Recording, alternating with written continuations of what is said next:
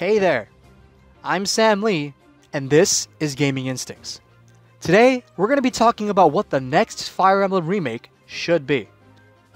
Few Nintendo franchises experienced the meteoric rise and continued success like the Fire Emblem series. As a niche, Japan-only strategy RPG, Fire Emblem established itself as one of Nintendo's leading IPs, spawning new titles, spin-offs, and even a remake of one of its lesser-known entries. With Three House's incredible success and fans' ongoing thirst for content, it seems better than ever for Intelligent Systems to release another remake to satiate eager fans.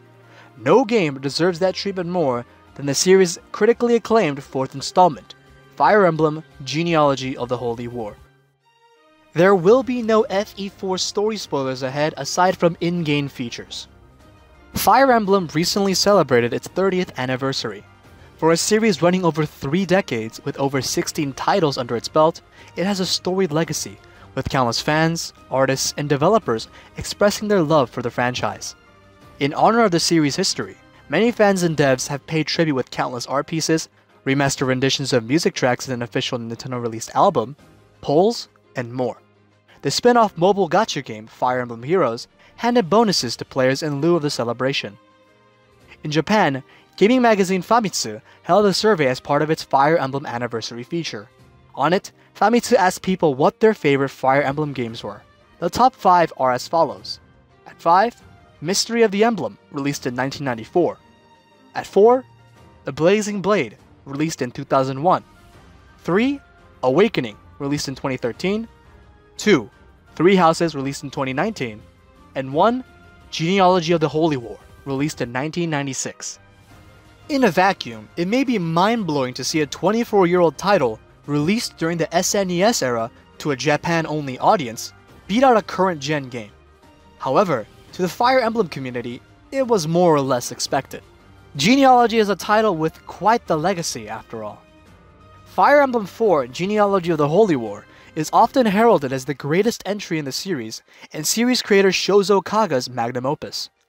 Many recent Fire Emblem games can trace their mechanics back to Genealogy, such as the iconic weapon triangle, character relationship system, and unit offspring.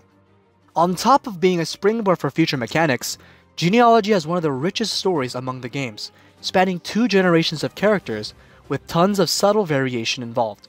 Previous games didn't spend much time in the story fleshing out characters aside from the main lore. The reason behind this was permadeath. Non-lead characters could be lost at any time. Given the technological limitations of the NES and the SNES era, designing and programming for chapters and story moments specifically depending on certain characters being alive was a tall hurdle. However, Genealogy defied expectations by doing just that. Player-controlled characters were now further developed throughout the chapters. On top of this, they could converse, fall in love with one another, and have children. Said children would bear skills, stats, and growth according to who their parents were and be playable in the game's latter half. There is still casual discussion among communities regarding marriage, doing it for uber-optimized child units or because a couple looks cute together. There really is no wrong answer. Also, to account for any parent units that died and weren't able to bear offspring, their children will be replaced by a set character in the second generation story. Such a thing was unheard of and revolutionary in SRPGs of the era. This relationship system was further expanded and developed over the course of Fire Emblem's lifespan. Future games would discontinue the offspring mechanic until Awakening and Fates, but the relationship system had become a series mainstay and one of the franchise's most popular aspects, giving rise to the notion that Fire Emblem is a medieval dating simulator, which isn't entirely wrong. All of this is thanks to Genealogy. And there may be hope of a remake yet. Remakes aren't outside Intelligent Systems' wheelhouse. Their first remake was actually released 26 years ago. Mystery of the Emblem falls in a weird camp of being a remake and a sequel. The Super Famicom cartridge fitted the first game as Shadow Dragon the Blade of Light, and its follow-up, Mystery of the Emblem, into a singular package. Thanks to the space offered on the new cartridge over its Famicom predecessor, FE1 was remade using FE3's assets, allowing for a seamless transition across the games. Shadow Dragon and Mystery of the Emblem would go on to be remade again, this time for the Nintendo DS, becoming the 11th and 12th main installments, respectively. Though Shadow Dragon released worldwide, its sequel remains a Japan exclusive to this day. The next remake was Fire Emblem Echoes: Shadows of Valentia, a reimagining of the niche and lesser-known Fire Emblem Gaiden, the second game in the series. Its announcement was a complete surprise to many fans, who had given up hope that the Japan-exclusive spin-off-esque game would ever see the light of day in the West. Once it arrived, it was met with great acclaim. The entire game was remade with 3D models over the original's 8-bit sprites, a stunning reimagining and overhaul of the game's soundtrack, animated cutscenes, and fully voice-acted dialogue. On top of the presentational glow-up, gameplay mechanics remain similar to the original, delivering a faithful FE2 experience with the benefit of modern conveniences. Echoes also added support conversations between characters, a feature that was not present in FE2. Despite slight story and gameplay gripes, it is a definitive way to experience Gaiden. With Echoes as the latest remake, it makes a genealogy remake all the more likely. It is the next game in the series chronologically to not yet receive the remake treatment. It's not easily accessible like other titles that came after it, being confined to such an old system such as Gaiden was. Plus, Fire Emblem communities across the internet have been hungry for anything genealogy related for years. The Fire Emblem Heroes community is one such example. The Heroes community is a unique microcosm among Fire Emblem fans. It is made up of newcomers who have never touched a Fire Emblem game outside of Heroes, series veterans who have played every title and can recite the growth rates of their favorite units, elitist snobs who'd like to do nothing but bash Fire Emblem, and filthy casuals like yours truly. Heroes is a gacha game where players gamble their resources to pull units that they like. Every 2 weeks, the developers release a batch of new units for players to summon and add to their barracks. Every game in the franchise has been represented to some extent, with popular games getting the most representation.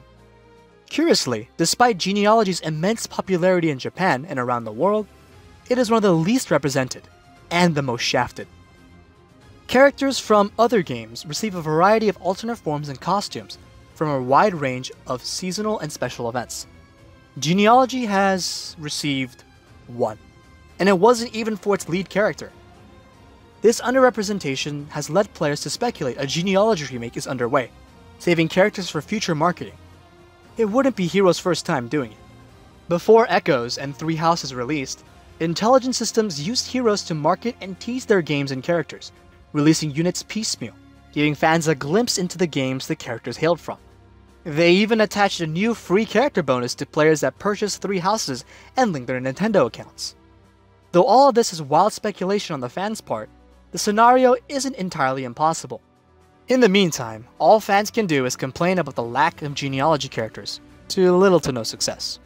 But imagine what the potential remake could look like. Echoes was a fantastic recreation of Gaiden, serving as the principal example of what to do for future remakes. Its characters, music, and story are incredibly memorable and were given the right level of care and detail to please old fans and invite new ones. Echo's biggest issue, ironically, was being too faithful. It replicated some of Gaiden's problems without bothering to fix them. Gaiden suffers from some of the worst design levels in Fire Emblem history. Players spend half the game fighting enemies, with the other half spent fighting horrid map layouts. For such a great remake that added layers of convenience and mechanics, this was one area Echoes dropped the ball. Genealogy isn't a perfect game and has its own share of issues. Maps are gigantic, among the biggest in the series, making the use of units without good movement obsolete. Certain weapons, skills, and equipment are too overpowered, upsetting the game's balance. Some could even argue that the children mechanic isn't explained enough, but that feature is integral to the story so it really can't be helped.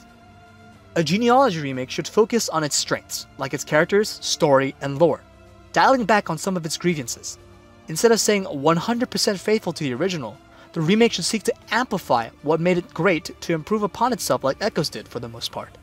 Because when the genealogy remake is released, and it will be one day, it may be the best of what Fire Emblem has to offer. This has been Gaming Instincts, and we'll see you soon. If you enjoyed the video, leave us a like, subscribe if you want, and make sure to check out our website over at gaminginstincts.com for more gaming content from an unbiased perspective.